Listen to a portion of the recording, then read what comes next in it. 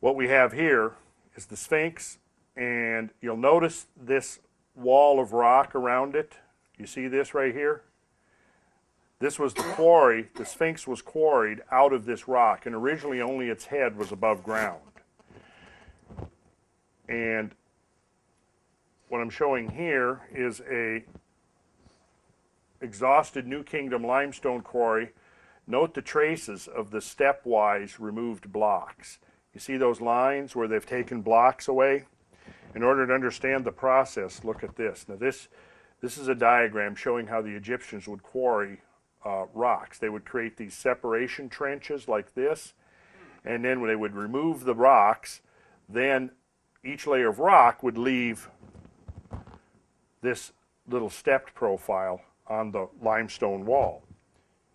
And this shows how the process proceeded.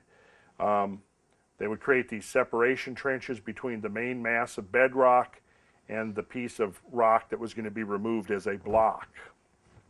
How would they chisel it out? They would use either picks or chisels, actually chisels. Yeah, in fact, I'm going to show you here, let me jump ahead. Right there, stone picks in a limestone quarry from about 1200 years BC. And you can actually, when you look at the scarring left in the limestone wall, they can tell what kind of tools were actually used. This was a pick. Here was no more picks. This is from the early New Kingdom, about 1500 years BC. It is limestone.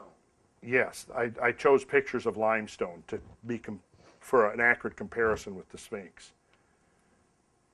These are quarry faces exposed to the elements, and I want you to appreciate the fact that for 4,000 years this has been exposed, and the erosion has been so minimal that you can still see the pick marks on the rock. But that's in Egypt where they get very little rain. Well, that's exactly right. So, and that's my point. You wouldn't have the same. Right. That's exactly my point. Is that you've got limestone rocks that were quarried, exposed to the elements for 3,000, 3,500, and 4,000 years, and the erosion on those rocks is so minimal that the pick marks are still visible in the faces. Okay, so now let's go back to this image here, and you can see here how the step profile is formed. Once the blocks are removed, there's a little bit of a step at each layer. And then they leave an exposed wall. Okay, now here's the rocks removed, and you can see the stepped profile there. All right. Pardon me? Why they remove it? Well, they take the blocks out to build temples out of them. It's a stone quarry, and they're cutting out these blocks. And then they take the blocks and they build pyramids out of them, for example, or temples. Well, I can see how they get behind it, but how do they get underneath? Well, they chisel under it. They chisel holes through it. And in fact, they used some evidence that they had boring tools. And then they had ways of cracking the rocks. And generally what they would do is they would go down to a natural bedding plane. So you have a massive layer of rock, limestone, then there'd be a bedding plane where it might separate a lot easier. And so that's where they would create their separation line. Okay, now let's look again at the picture of the Sphinx. And remember, you can see that there are blocks forming these temples to the east of the Sphinx, the ruins of these temples. And these blocks were taken from the area around the Sphinx body. See, here's what you got to appreciate. The Sphinx is not a sculpture. I mean, it's a statue that was carved actually out of the bedrock. And the Sphinx is not freestanding. It's a part of the bedrock. It'd be like if we dug a pit and we dug a circular pit and left a column of earth standing in the middle. That's what they did here, you see. And then the evidence suggests that they took the limestone, built temples out of it, and ensheathed it with hard granite. But they did not sheathe the Sphinx, nor the quarry walls surrounding the Sphinx. And see, it's those quarry walls that tell the story. Now take a look. There's a photograph of the quarry wall behind the Sphinx and look at it. Does it look anything like the step profile of the limestone quarry I showed you a picture of? Does it look anything like something that could have actual pick marks on it? No, it's severely eroded and rounded, see? And that's what Schwaller de Lubitsch noticed, you know, back in the 1940s, and what John Anthony West picked up on in the 1970s, and Robert Schoch picked up in the 1980s. Here's a profile through the west wall of the Sphinx enclosure showing the natural bedding planes, right? And each one from 11, 56, 11, 76, these are numbered types of limestone. And there's a whole, some of them are harder, some of them are softer, they're of different ages, but these are the distinct layers of limestone. Now watch carefully here what I'm about to do. Showing us the material that's surrounding the Sphinx. This is a... Yes, this is a section through this wall right here. different grades of limestone. There are different grades of limestone, yeah, like here's a layer, and there's a layer here and a layer, yes, there's different grades of limestone, exactly. Exactly.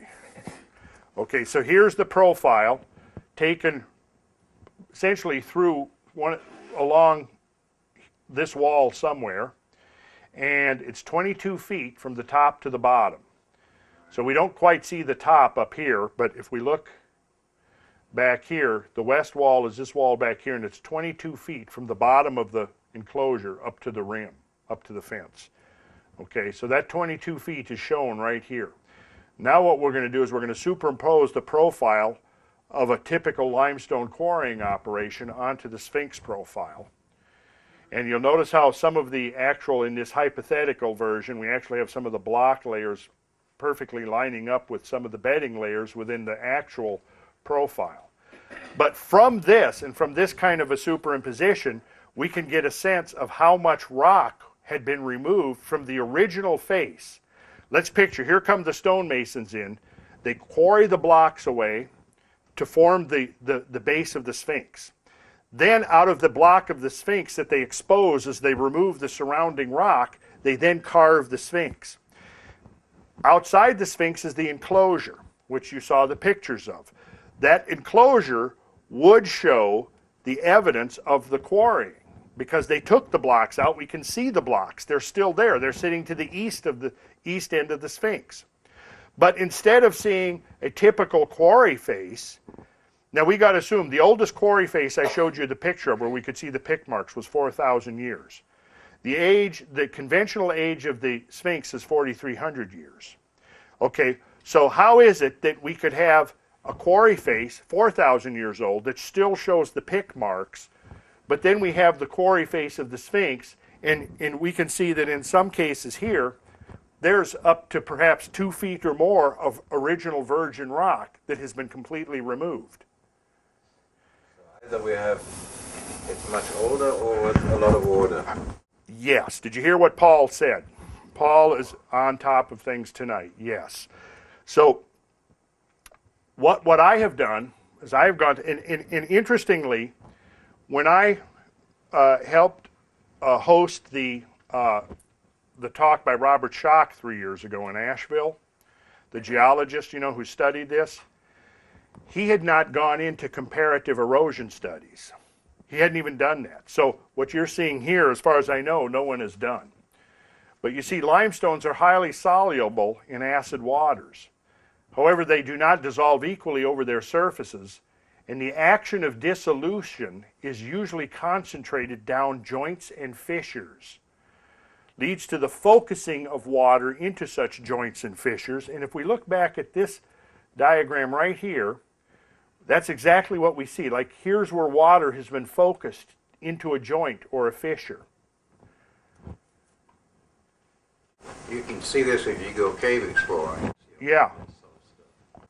So here's a study that somebody did. Okay, this is on a limestone cliff, profile of a limestone notch in the intertidal zone in Australia. Note positions. Here's what they did. So are you saying that the water that was acid that washed around the Sphinx, Well, yeah, it would have had acid in it. which would come from? Well, rainwater is acidic. It's naturally acidic. Yeah, but to do that much damage, Well, it's been a lot. Well, the damage could be, let's spend 5 minutes talking about that. Here's by comparison. Here is a limestone cliff profile against the ocean of Australia. Now, let's look at what's happening here. Let's look at what's happening. 0 is the extreme low water mark, and the high water mark was up here somewhere, yeah. What they did was they drove iron pins into the rock face. You know what the intertidal zone is? Between the low tide and high tide. So every 24 hours, the water is coming up, rising up, the surf is pounding against this limestone, and then the water goes down. So what they did was they measured the amount of erosion around each of these steel pegs over a period of from 1953 to 1962. Let's see, yes.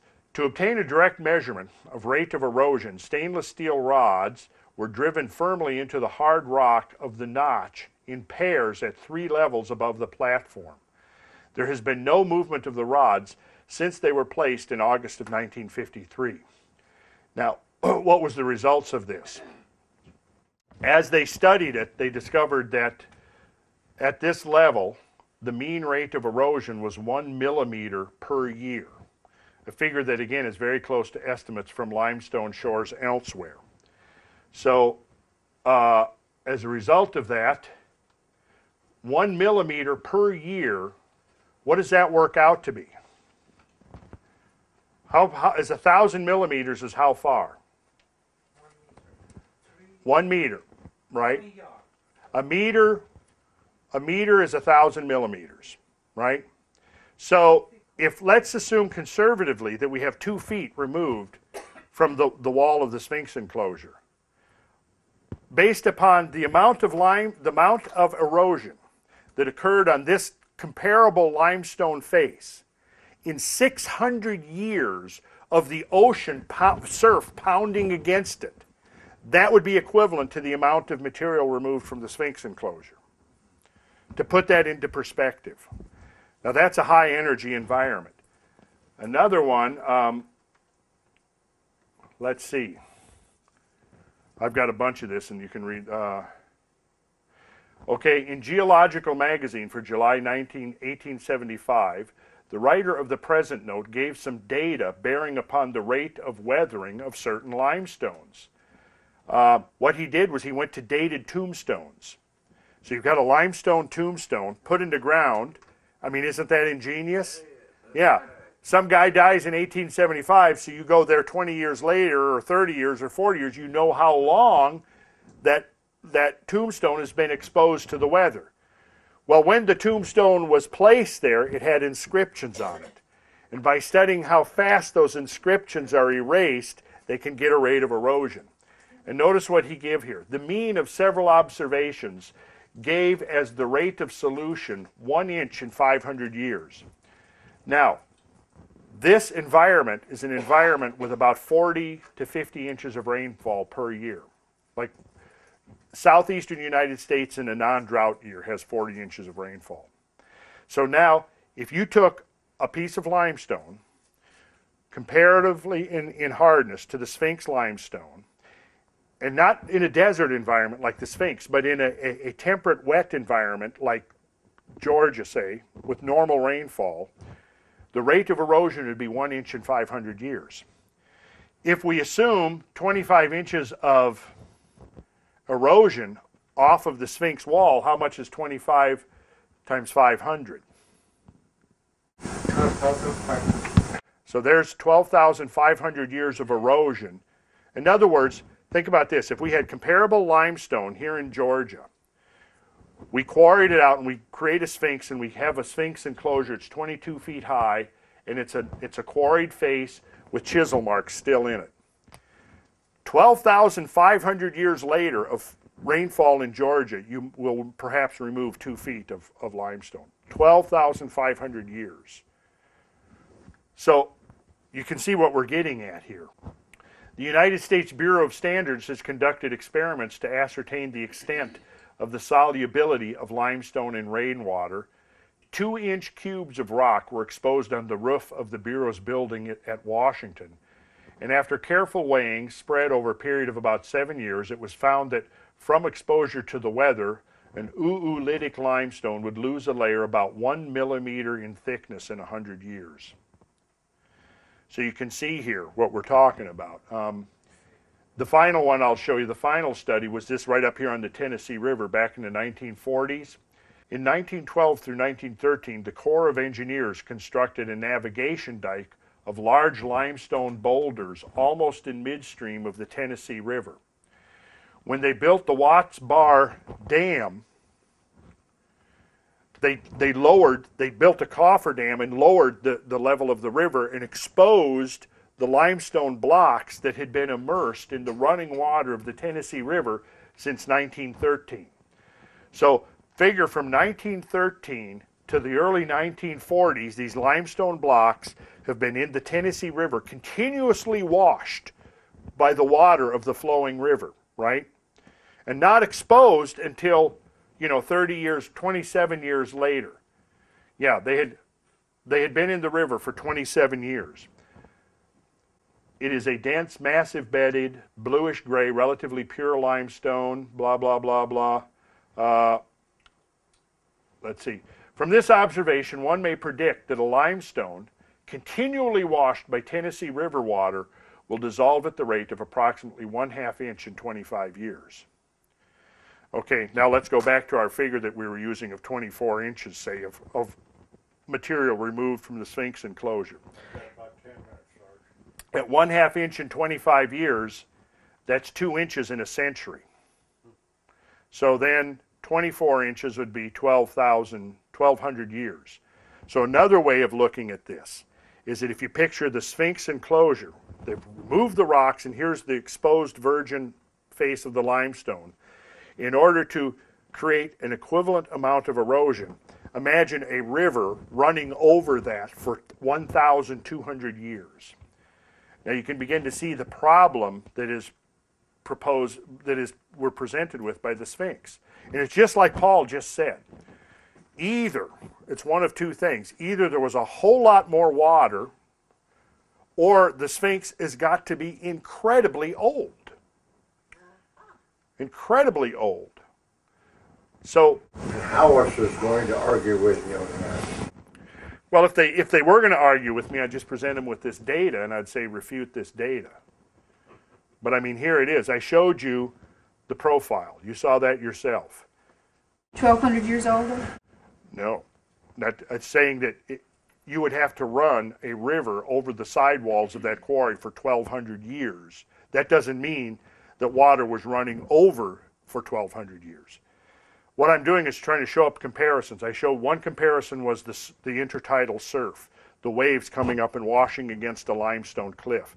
The other one was blocks of limestone just set out in a normal 40 to 50 inches of rainfall per year.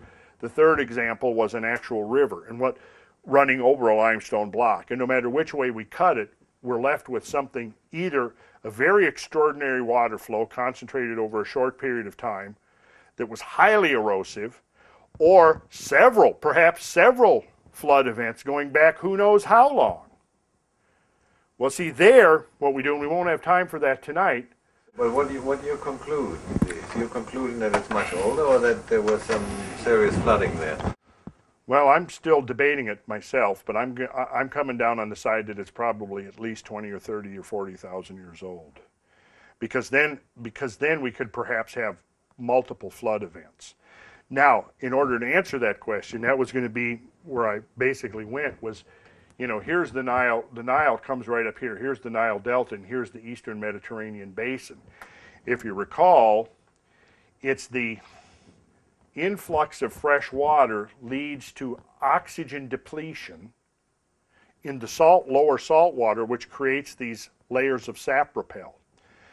What we need is the studies of the sapropels, because every sapropel probably corresponds to a flood event.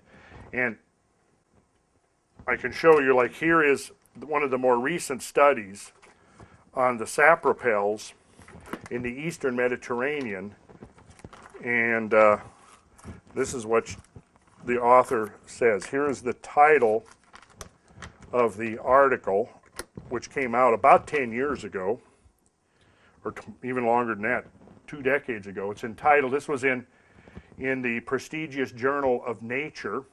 It's entitled, After the Deluge, Mediterranean Stagnation and Sapropel Formation.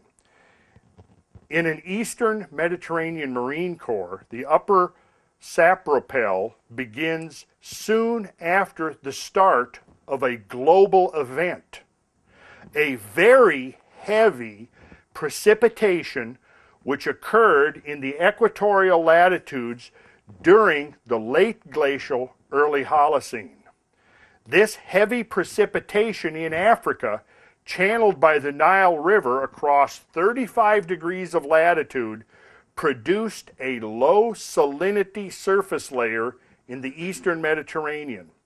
In this confined basin with high bottom salinity, the steep gradient stratified the water column. The stagnant bottom waters triggered the sapropel formation. So in other words, they're saying right at the end of the glacier or early Holocene, there was this enormous, heavy, intense precipitation over northern Africa, and that precipitation washed a huge flux of fresh water into the eastern Mediterranean basin. Associated with that influx of fresh water was a whole lot of organic material settled to the bottom. The lid of fresh water on the salt water stopped the convection loop, reduced the amount or eliminated the oxygen being carried to the bottom waters, and now you had this layer of rotten mud that formed on the bottom. Now, that's the uppermost one, but under that, as you core down, there are multiple other layers down below it. And each one of those probably indicates some kind of a flooding event, perhaps going back hundreds of thousands of years.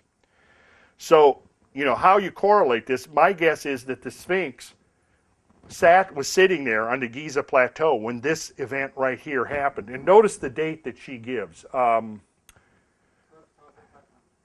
12,500. So that's right in the interval that we've been learning about in here. You know, when this whole global upheaval occurred during the age of Leo. It sent higher rainfall in Ethiopia, sent extraordinary floods down the main Nile, marking a revolutionary change. So that's kind of the background on the Sphinx. Let me just do a little summary of some of the stuff we've been talking about in here. We have learned that at this point, hopefully, you've got the understanding that the science behind catastrophism is very real, it's very sound, and it's almost irrefutable at this point. The other thing is that we know that there's, and we haven't really even gotten into this aspect of it yet, but it appears as if the catastrophes are cyclical or periodic in nature. And that the evidence for that is coming from two directions. One, the science is showing, just like, for example, I mentioned the layers of sapropel. It's very likely that as we get better and better dates on those layers of sapropel, we're going to see that there's a tempo at work there. But from many different fronts, the scientific front is suggesting a periodicity. The ancient tradition also suggests a periodicity. And when we start talking about the concepts of the great year, now we're getting into the ancient notion of cyclical disasters. And what we're seeing now is that the ancient notion of disasters and the new catastrophism are converging into a single paradigm about Earth history. And the result being that it appears as if there is a regular ongoing tempo of catastrophes. We now know that human beings have lived through probably at least 10 or 12 catastrophes, which, if they were repeated today, could end civilization. We've also seen evidence that there was very advanced knowledge at the very dawning of recorded history. Now, up to this point, conventional science has dismissed derisively the idea of ancient civilizations, of having any scientific advancement or knowledge or whatever. And they'll usually then demand that you present hard evidence that such a civilization would have existed. in the form of some kind of remnant infrastructure. Well, what we now know about the durability of the artifacts of our own modern civilization is that 10,000 years from now, none of it would exist except for what? The two things listed on that recent documentary was Mount Rushmore and the Great Pyramids. So, I mean, they're, interestingly and ironic, the Great Pyramids, if, like the legends say, you know, Sargon the king had foreknowledge that there was going to be this great event and a great flood, so he built the pyramid to last through that flood. Well, from what we've just talked about with the evidence for the scale of erosion on the Sphinx, there must have been some pretty damn extraordinary floods in northern Africa and in Egypt, you know, at the end of the last ice age. Now, if you had a normal building of blocks that were manageable by normal humans that might weigh up to, let's say at the top end, a half a ton or a ton, the kind of flood we're talking about isn't going to leave those rocks behind. When we look at the slides that you've seen of these big erratic boulders that were carried in the Snake River flood, some of those are probably 50 to 100 tons or more, you see? So how long would a 2-ton, even a 2-ton rock last in a flood flow like that? It would be completely swept away and destroyed, and you wouldn't be able to, if there was a remnant of it, you couldn't tell the difference between that and just a natural rock that had been caught up in the floodwaters. The only thing that's going to endure are the megalithic stones, the stones that are way big, 100 tons, 200 tons, or a structure that's still rooted as part of the bedrock like the Sphinx was. If we knew that there was going to be a massive flood coming through here, and we wanted to create a monument that could endure to that flood and serve as a marker for a future civilization, we could do no better than to carve a structure right out of the solid bedrock, just like Mount Rushmore is part of the actual mountain. Or the face on Stone Mountain. Sure, or the face on Stone Mountain. They didn't mention that, but that might actually still be there too as well. But you get the point. And all over the world, interestingly, we find in Cuzco, in Baalbek, on Malta, in Egypt, in England, we find these gigantic blocks of stone that would be totally inconsistent with any assumption that farmers, subsistence farmers, would be quarrying 100-ton blocks of stone. As a builder, I know that trying to move something that's 1,000 pounds is a major big deal. A half a ton. Why would I, if I was a farmer, why in the hell would I want to quarry a stone 50 or 100 tons and move it miles? Well, I mean, it's clear to me, I think, that we're looking at the handiwork of some civilization that has existed and whose basically almost all trace of has disappeared except for things like megaliths. And that's all that we would expect to find. Except that the other way that that civilization still exists and endures is through the legends and the epic tales and through the customs that have been handed down, the mythology and so forth. And really, that tells a whole story. And here's the story it tells people. It tells that we human beings have somehow managed to survive these events that whole other species, such of the capabilities of a mastodon or a woolly mammoth, were not able to survive. Somebody raised a question at one of the recent talks, maybe it was here, as to, well, isn't the question really how did people survive some of these events? The Pleistocene-Holocene boundary saw the extermination of perhaps as many as 20 million woolly mammoths worldwide. And of course, now here this has always been attributed to the Clovis hunters. Can you imagine? What, I mean, think about this. What were these like? Think about the appetites of these people. 10,000 of them come across the Bering Land Bridge, and in 1,000 years, they've eaten 12 million mammoths. And that's what the paleontologists would want us to believe, because they're scared shitless of the idea of facing the reality that there was a catastrophe. So here we've got, I've tried to show you that there's evidence that the catastrophes have taken the forms of great floods, that the catastrophes have taken the form of great fires, and that logically what we have to attribute these catastrophes to, if we want to come up with, to me, plausible explanations, is we have to look outside. We have to look exogenically outside to the cosmic domain. And this is now where I believe here's what's converging. We have evidence that there has been a transmission of knowledge from the antediluvian times down to the present day.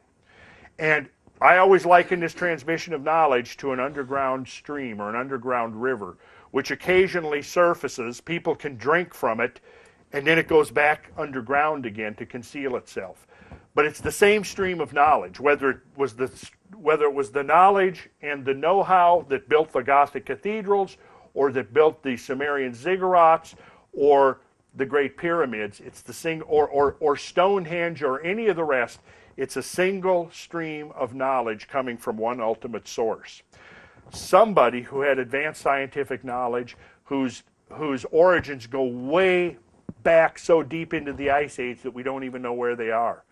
Now, it brings us up the other question, which is the question that I want to start addressing from here on out, is what is this line of knowledge? How has it been preserved? Who's been responsible for preserving it?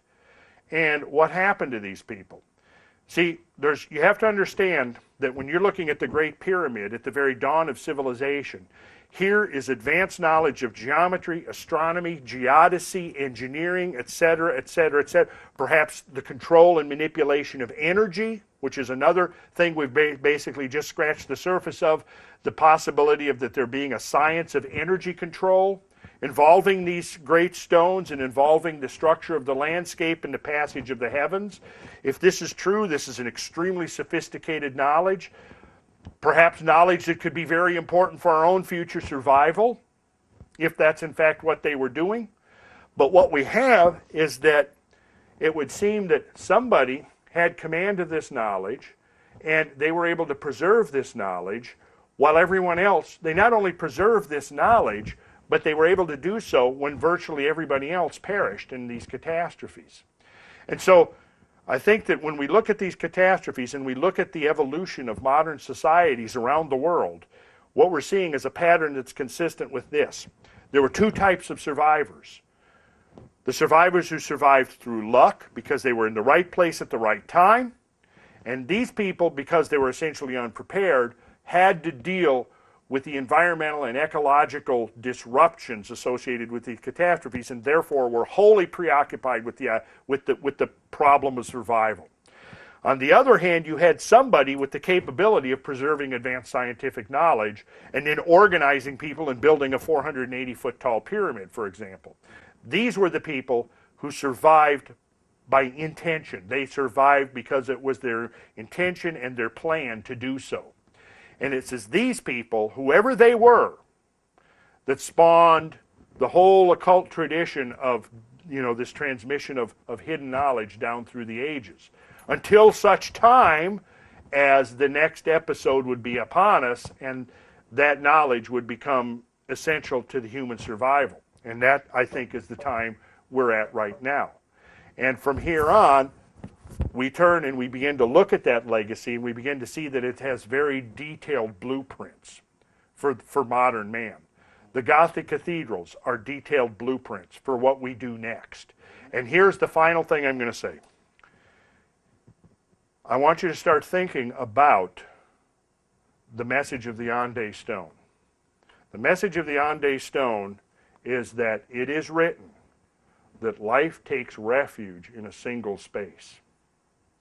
We'll talk about that. We're going to go back, and I promise we're going to finish with the X factor, because here's where the X factor actually ties in. The X factor connects us with this stratum of knowledge. There's somebody who knows more than we do. Okay. Very good. All right, thank you.